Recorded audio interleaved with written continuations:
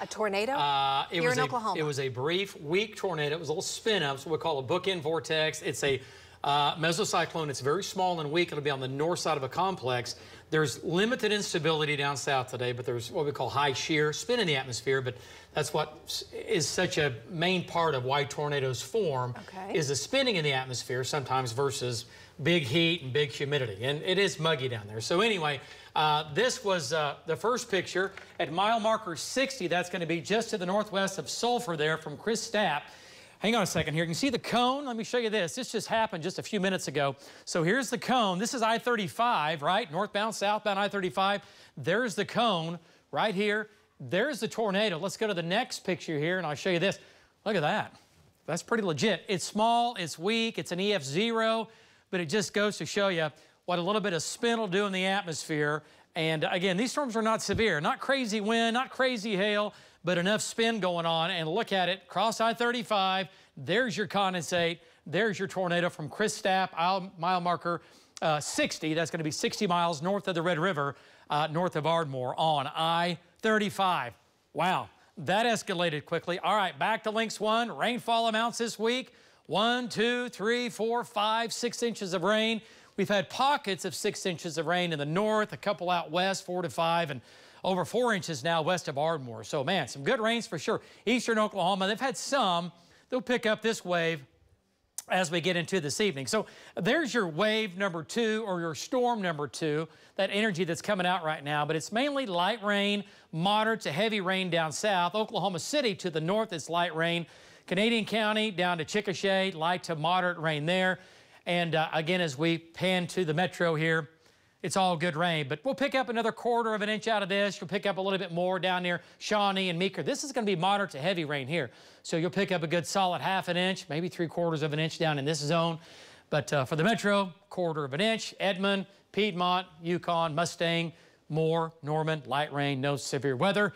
And up top, down south, this is that line that came right through Sulphur. And see this end here? I'm going to focus in on this. The north side right here, how it kind of builds in and right there. We were watching it earlier, but it's not very strong at all. But right here, little area of low pressure right there. And that's 60 miles north. So it's going to be south of Wynnewood is where that circulation crossed I-35, racing off to the northeast. Wow. Welcome to Oklahoma. Here in Oklahoma City, we're cloudy, 66 degrees, a south wind at 16. Pressure this hour, it is on the rise. Our humidity about as high as you can get, 96%.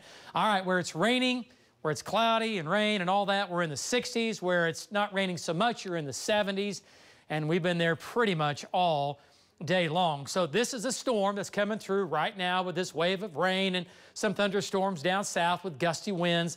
That'll move out tonight. We get a break tomorrow, and then our next cold front comes in on Friday. Slight chance of rain Friday. The next system comes out on Saturday. Really what's going to happen is we get the cold front to come through for Friday night and Saturday. We get the jet stream overhead. You get overrunning, you get clouds, you get rain, you get drizzle, you get an indoor day. That's Saturday. And then Sunday, energy comes in here from the northwest. The main system comes in here, more rain, more drizzle, and the Arctic air is moving in here, so we're turning sharply colder. When you get up Sunday morning, the barn door will be left open, and it will be cold. Here comes that Arctic air coming in. Again, Saturday night, Sunday morning, it comes barreling through here with a driving north wind, and it will get your attention. Another surge of Canadian/Arctic air moves in here for Tuesday, Halloween of next week, with more wind coming in from the north. This evening, the rain will end the next couple of hours in Oklahoma City. Then after 7 o'clock, it's a 30 to 40% chance of rain in the metro, but it will continue into eastern Oklahoma. Overnight tonight, rain in the east, slight chance for showers in Oklahoma City. The rain will just keep pushing east. Lows tonight, low to mid-60s, and then for tomorrow morning, rain into eastern Oklahoma will come to an end. Highs tomorrow, upper 70s, still windy, still warm, still muggy. And then for Friday, the first cold front moves in, highs in the 50s and 60s. And on Friday, best chance of rain, southern, southeastern Oklahoma, 20% chance for a shower in Oklahoma City early afternoon. High Saturday, 40s in the north, 50s in between. It'll be chilly Saturday with the clouds. And look at the chance of rain Saturday, 60 to 70% chance of rain and drizzle. Look at Saturday night and Sunday, some light ice and sleet in the northwest, rain elsewhere. Hang on, tie this one on because we're bringing it in. Here comes the cold, here comes the Arctic air. Cold and windy on Halloween. Oh boy. We'll be back right after this.